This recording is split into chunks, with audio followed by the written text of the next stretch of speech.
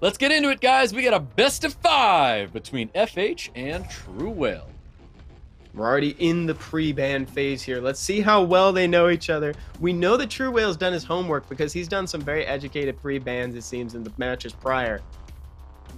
Yeah, let's see what FH is going to be pre-banning for TrueWhale. So he's got so many things to have to worry about. And I can't remember who had the Veronica, but I do believe FH had the Veronica, and that's probably going to be the #1 pre-ban coming out for TrueWhale. And it is. That Dr. Lemush is going to get the ban, and of course the Veronica is going to get the ban. Great call. And we saw Veronica appear on that balance patch too, right at the top, if I remember correctly, though admittedly her change is she still in essence does what she wants to do. She's going to strip at the opener and she's going to put everybody on cooldown, though to the level of efficiency she did before, maybe not. Exactly. But you can clearly see that this unit is still a lot of trouble and nobody wants to have to deal with it. So it justifies the pre-ban on that Veronica. And of course, first pick's going to be coming out with the Oliver here. And it looks like TrueWhale's going to take a different route, not taking that Moor/Water Ryu and going with the Shizuka Masha here. We're going to have to see what he's planning on bringing in these 3rd and 4th slots, because bringing Shizuka into reset on the table is kind of like a tall order already. So we'll see what he has to back up these first 2 picks. And obviously FH with the Miles and the Gianna. We've seen how fast that Gianna is already, huh, Stoic? Yeah, exactly. We've seen this unit. We know it's going to be very, very fast. I do believe that Shizuka is in result of taking it away from FH here. So we'll see how it happens. As you said, as we progress more into this draft here, Nana and Ragdoll is going to be coming out for TrueWhale. And we've got FH that's going to wrap up his draft here after seeing those 2 units come out. Yeah, let's see. He's taking his time to think. These are the last 2 he gets. This is going to be a big deal. He seems pretty well set up. Oh, I was just going to say, I hope he brings one more form of reset, Stoic.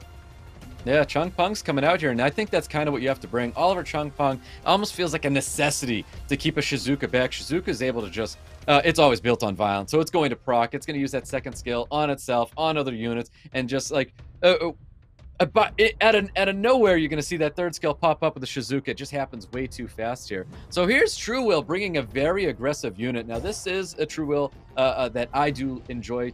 I like to see this side of TrueWhale a lot. He's got the Nana, and he's got great options to get orbs on this side of the field, and that's a Masha and Nasha bringing a lot of damage to the field here. Yeah, Narsha becoming really a TrueWhale staple from Legend tournaments past. It's one of my favorite monsters to see him bring. Great ban, actually, from FH. Getting rid of that Nana, because like you said, Stoic, TrueWhale's strategy revolves around getting those soul stones now. We see him trying to lock down those early kills with the Masha and her light sister, Narsha. Well, FH has the speed lead. He has first turn. Let's see what happens, guys. We get into our very first match with TrueWhale and FH. FH should be kicking us off here with the Miles. We are in the finals for everybody watching. Huge res coming from Shizuka right off the bat, so he's going to have to work a little bit harder to get that immunity off of her before he can reset her, but he's got a couple more chances coming up here. Ooh, both players are going to be proccing on their very first turns here. We had the Miles, and now the Masha is going to be proccing. He's thinking about a little bit of poke damage coming out here. Narsha looking to bring a little bit of damage herself here. Let's see if he chooses to go after goes right after the Dominic here. Almost removes this unit from the field. Huge damage on the Dominic. That's a great threat assessment. Want to get rid of what's going to be bothering you in the long term, too. This is a great choice from TrueWhale. Nice threat assessment. He is going to go with this all things nature, get his immunity and shields right back up. And of course, that unit's going to violent proc. He's got that skill too. He could place on himself to help keep up with some cooldowns here, but it looked like he went for the poke damage top of the Dominic. Dominic does stay alive here. He is going to heal up just a little bit though. Look at how huge that opening res on the Shizuka was, Stoic. Now it's just been so hard for FH to find an opening to get rid of Shizuka, reset her, whatever you need to do to get her off the table. And both players have been proccing so much already. None of these procs are really that big. Both players have been proccing so much. It really is crazy. Like, everyone's going back and forth. So right now, it's like, it's hand in hand. You proc, you proc, you proc, you proc. They're going back and forth right now. And now TrueWhale's going to double proc. I mean, there's a lot of violence happening right now. But like you were saying, it's like the procs are not where the kills are happening, especially for TrueWhale, because it's off element, right? You know, Narsha sets up the defense break. Masha gets the proc, but it's like it's on water. So what can we do here? Some Yeah, chip it really damage. is crazy right now. You're going to see more poke damage coming into this Miles. TrueWhale wants to remove this unit from the field. That's going to help keep his Narsha and his Masha alive here. And I think this is definitely going to be it for the Miles. I think he has to dump this unit as soon as possible. Does finish off that unit. No additional turns coming out this time, though, except for Oliver. Yeah, FH is right to just kind of play it out, but really the Miles was the last hope for this game to go in FH's direction because, I mean, Oliver is not going to scale quite as well into a Masha as a Miles would. Whew. There's that damage, man. TrueWhale brings such aggressive units, and that's got to be it for the Chungus. Chungus is going down here, and there you have it, TrueWhale taking round 1 away from FH. If I had to use a word for that game, Stoic, I think it would be expedited. It felt so fast, like you said, with both of the players getting the additional turns, the kills happening off of them, but still, it just really expedited and made the pace of that game feel like it was super fast. Yeah, definitely fast. That's aggressive play. That's exactly what that was. It was so much aggressive play, not just coming out of TrueWhale, but we had some aggressive play coming out of FH as well. But that's the result, man, of those two Beast Riders. Those Beast Riders provide so much damage onto the field, and it would have been even worse, in my opinion, when it comes to having that Nana on the field, and I feel like that really justifies banning out that Nana, but at the same time, like, what if you let the Nana in? Do you think you would be able to stay alive and, you know, get through all those orbs on the Nana? But if you think back, like, just Narsha put out too much damage, man. Dominic dropped almost immediately, and we had Masha capitalizing on it as well. Like, it was pretty crazy. It was a very, very good draft. It was a good Nana draft coming out of TrueWhale here. It was. There was just so much pressure from the Beast Riders, though. I would have liked to see the game under two different circumstances. One being a ban on the Narsha instead of the Nana to just work the way through the Soul Stones, and the other would be if Shizuka didn't resist that opening immunity. But what are we doing? I'm still talking about a game in the past. We're in round 2 right now. The pre-bans have gone out, and now Ragdoll and Shizuka will not be seen in this round, Stoic. Yeah, that Ragdoll's getting banned out here, and now that FH has that Veronica in his hands, we're going to see a big turn 1 play coming out of FH, and TrueWhale's going to be taking a 33 speed lead away from him. We should definitely be seeing that more, I think, coming out of FH. I thought this is very surprising when I saw that Ragdoll banned out here. I was definitely expecting a more turn 1 draft coming out of FH. He has the Veronica, and it looks like it's going to be a change of pace, and it might be because he doesn't have the Oliver, potentially.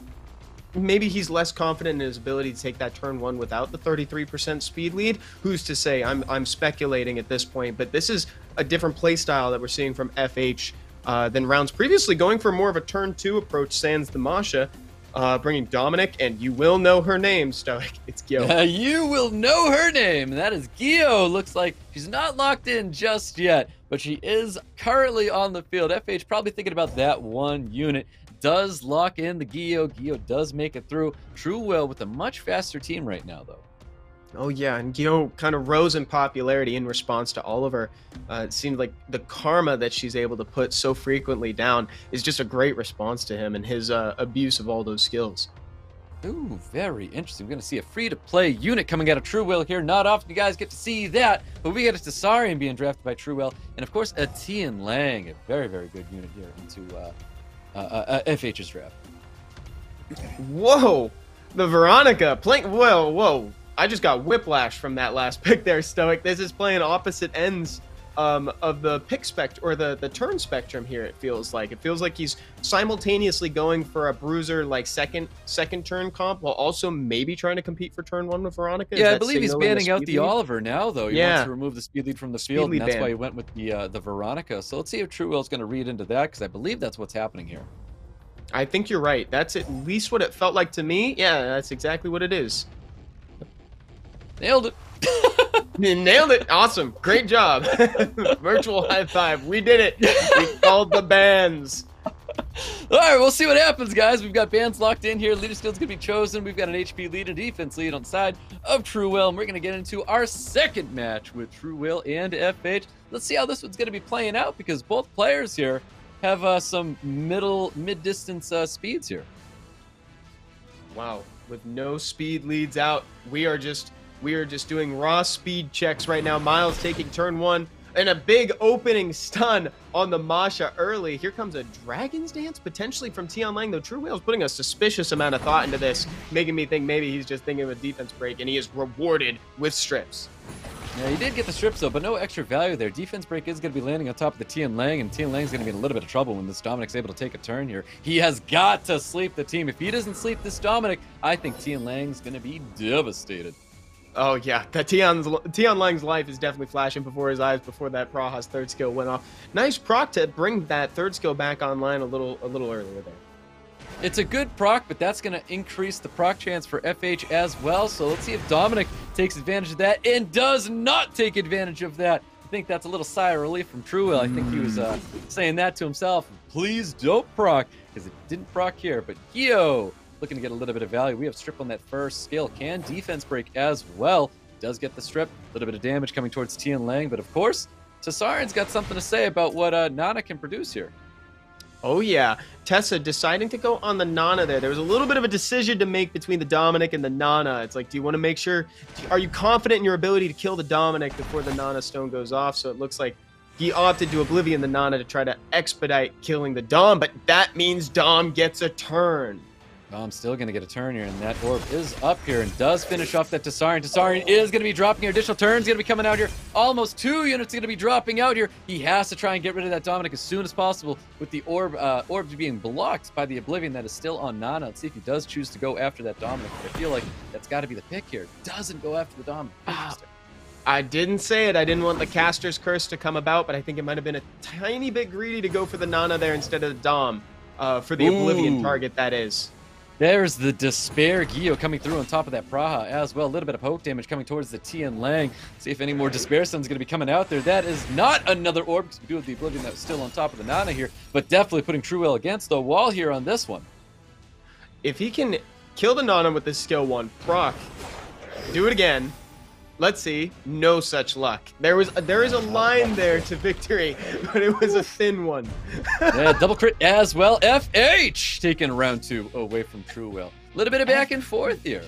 Yeah, absolutely. They are both showing us why they deserve to be here in the finals, and I really do like that play style. We spent enough time talking about how I like the aggressive play, but choosing to put the Oblivion on the Nana instead of that Dominic ended up being a little bit too greedy, and I think it came back to bite him, because if you're able to deny Dominic that additional true damage on his passive just for 1 turn, I think it would have saved him in the long run. Yep, and if Captain Hindsight was here right now, I think he'd say the exact same thing, because we didn't get any additional turns coming out of that Dominic either. So if Dominic did have the Oblivion on him, it definitely would have held back a lot of damage coming out of FH here. Exactly. Yeah, so it's one of those calls where I think, man, in the moment TrueWhale it says, I just got to go for it. Let's just see if I can take this opportunity that I'm seeing in my head and just make it a reality. Sometimes you're rewarded and sometimes you get this result, but that's okay, because we've let you guys know this is a best of 5 now. So these things are expected, and it's just going to make a better match for us. Yep, let's see what happens. Pre-bans from last time Ragdoll and Shizuka now available. Definitely expecting FA to try and draft the Shizuka as we go into this next match. I don't know, I just kind of have a feeling about it, but we'll have new pre-bans getting locked in here. I think it's going to be something similar to the very first match, that Veronica and the Veronica Nikki. Nikki's new to the pre-ban scene, but Veronica we expected to see clearly being just a threat that follows us across rounds there, Stoic. Yeah, this Nikki's super interesting. I have a feeling that this Nikki is something that FH felt was coming from TrueWhale, you know, just to keep things fresh. I feel like he knows TrueWhale for changing things up, and Nikki's one of those routes that TrueWhale likes to change up. So maybe that could have been a prediction pick. Maybe it could have been a bad ban. Could have been a lot of things, but let's see what happens here. Oliver's going to be the first pick coming out of FH. TrueWhale rethinking his first picks here, and Shizuka Masha rethinking his first picks once again. He's running out of time. Does go with a Shizuka Tian Lang. It's a very funny amount of transparency that we just saw from TrueWhale as he walked us through his thought process live in the pick ban phase. I like that. I like that look. I think I'm gonna miss the Masha in this case. Masha, as a counter to Oliver, has just proven herself time and time again. She's there for a reason. Yep, it is, and with Masha on the side of TrueWhale, Masha and Narsha sometimes come out for him, so let's see what happens. But Miles and Praha are going to get locked in. Praha being a very, very good unit for TrueWhale. He utilizes that unit a whole lot here. FH has been really utilizing a ton of that Miles as well. Looks like TrueWhale going on the aggressive side, busting out the Dominic now. I wouldn't be surprised if we saw Narsha taking up that 5th slot either from TrueWhale. I mean, I think it was good, actually. I think we've seen TrueWhale remembering that his opponent has been bringing the Miles, bringing the Praha, so it's like there's a lot of water prevalence. Maybe it's time to bench the Masha for a game and bring something a little bit with element advantage.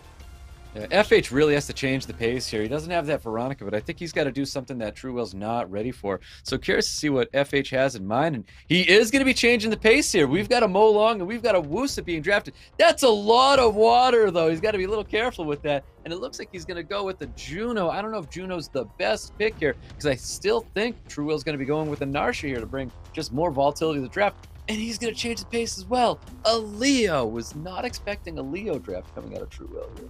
So he wants to bring the Leo to threaten turn 1, make FH have to do a little decision making. Am I comfortable bringing the Juno and the Oliver and the Praha into a Tian Lang, or do I want first turn? Yeah, this is quite interesting. I couldn't tell you really what's going to get banned out here, because I feel like it's a potential Praha, just remove the sustain from this field, but Praha is going to be bringing a lot of attack bar for the Tian Lang. Tian Lang might actually just be the ban on TrueWhale's side of the field, but we'll see what happens here, because that's a lot of attack bar gain for TrueWhale here. And looks like Shizuka's going to get the knife, and the Woos is going to get the knife due to the lack of strip that TrueWhale has on the side of the field, so it definitely makes sense here. Okay, so we'll have to see if this train of thought pays off for FH in the long term, as well as TrueWhale there. Banning the Shizuka. Oliver made it through, though, so he had the reset available. Let's see what happens. FH brought us a really good game last time. Here comes Leo, obviously with the turn 1, can get some damage in on whoever, throw off attack bar for Miles. Maybe not, just damage it is. We'll see what the second skill has for Tian Lang, if he's going to get any value here. Does get a little bit of value, and a stun on top of that. The Miles does get a stun on top of the Juno, which will get cleansed up here. Got that third skill happening, sleeping everybody on the side of TrueWhale, but the additional turns are going to be rolling out with this Dominic here. Yeah, opting to use the third skill instead, just to try to get some turn cycling in without giving Tian Lang attack bar, which is going to continue to be an issue for FH for a little while here. That was a quite interesting decision coming out of TrueWhale, waking up the Pra to try to land that branding effect. Didn't get the branding, but did get a lot of damage on top of the Pra. It looks like that's definitely a unit that TrueWhale doesn't want to have to deal with, the sustain that FH has. Look at that attack bar just creeping up on Tian Lang there, Stoic. He's gained so much just sitting there, accumulating value. I love monsters like that. Big stun coming from the Miles, right when FH needed it to deny Tian Lang that turn. That's exactly what he needed to get. He needed that stun on the Tian Lang. Tian Lang was going to land that defense break on top of Pra. Probably not finishing it off, but the Leo there with the defense break sitting on top of Pra probably would have been enough. Definitely, yeah. The Leo would have, having Torrent available, maybe Dominic a little later to finish it off. This was huge, and early kill from TrueWhale, setting FH to a 3-4 monster deficit here. Yeah, didn't need that defense break after all. Leo provided enough damage here. And we're going to see Oliver. He's going to be shaking this defense break off with that third skill, almost filling up his attack bar here. Tian Lang's going to try and cut in here. I think he wants to capitalize on the Oliver, reapply that defense break so it doesn't get shaken off after the attack bar goes down. Does go with second skill, gets a little bit of damage out onto the field, but I feel like I would have went with the skill 1 to reapply defense break to Oliver here. Oh, yeah, geez, anything at this point, the writing's on the wall, and I think FH knew it, TrueWhale knew it. I think he was fishing for a little something else there. Man, I gotta tell you, Stoic, even in the pick ban phase, Shizuka was not necessarily on my radar for a ban. No, I don't think so as well, but Shizuka is just a super volatile unit, man. It just brings way too much to the table. Just one, we said it already, one proc from Shizuka is game-changing, man. It really does. It feels very, very game-changing. But great play, once again, coming out of TrueWhale, looking super solid. Very, very comfortable for him. Yeah, I think that's a great word to use for it, is comfortable. He seems more relaxed. You know, this is like, he's keeping a great pace for his decisions. He's not rushing anything. Now, FH is going to have to make something happen here, because all of a sudden TrueWhale's sitting pretty with 2 points out of a required 3 to walk away with the title of Legend. So the pressure is on right now. You said in that pick ban phase that FH is going to have to bring something a little bit surprising, and he kind of teased it with that snipe setup with the Molong, but now's the time he's going to have to lock it in. Yeah, I think so. You know, as much as I'd love to see TrueWhale obviously get a big victory here for stateside, but I do want to see some great gameplay out of both these players here. So I think if FH really wants to take a victory away from TrueWhale here and go into a game 5, I think he's got to bring something that TrueWhale's not ready for here. I bring this up on all of these tournaments here. If you're able to predicting a draft is what really gains these victories inside Summer's War. When you know what's coming, knowing is half the battle here. And I think FH has to stop TrueWhale in his tracks here. We'll try to change things up here, because right now TrueWhale's very, very comfortable. But when you start getting a little, I want to use the word strange, is really what can help you gain the edge on someone. Because when you're making someone think a little bit too much, sometimes that's the best thing that you could do to your opponent here. But TrueWhale, locking in an Oliver, that's obviously a very good pick to lock in first. It's a consistent trade-off we've been seeing over the course of this whole tournament, fighting for that Oliver, even post-nerf. Like you said at the top of the show, Oliver is still very much the best 33% speed lead in the game compared to, say, Vanessa, Trinity, Gisam. He just offers so much value in that kit along with the 33, so you still fight for him even after he's been adjusted. FH quick to answer back with the Masha and the Veronica. Yeah, I think this is a very good draft with FH already starting out here. I do like this Masha, and I do like this Veronica here. I understand why TrueWhale's already drafting this Juno here. Juno's going to be in result of this Veronica. That's kind of signaling that the Veronica's going through, and I think this is going to work out for FH's favor here. I think he should be drafting accordingly, knowing that his Veronica is going to be going through, but it looks like he, again, might be changing the pace here. He's bringing out an Abelio, already predicting that TrueWhale's going to bring some aggressive units on the other side of this Nana, and he's going to take one of those aggressive units in the form of Dominic. I love Dominic, one of my favorite monsters of all time right now. A little susceptible to attack bar control from Oliver, though, so we'll have to see if maybe FH is committed to banning that, or if he's just got some sort of strategy ahead of us. Maybe he knows the Veronica's making it through, and he's like, I'm just going to reset it. Yeah, there's that Narsha in Dark Onimusha. The Dark Onimusha was something that FH didn't want to have to play up against, and it's coming out right now. We know this Dark Onimusha to be very, very fast, as well as that Narsha as well. That's some volatility on the back end, wrapping up TrueWhale's draft here. Let's see what FH is going to be responding with, and it is going to be that Abelio. Abelio and Molly is going to be what he's going to use to try and keep TrueWhale back and keep his team healthy.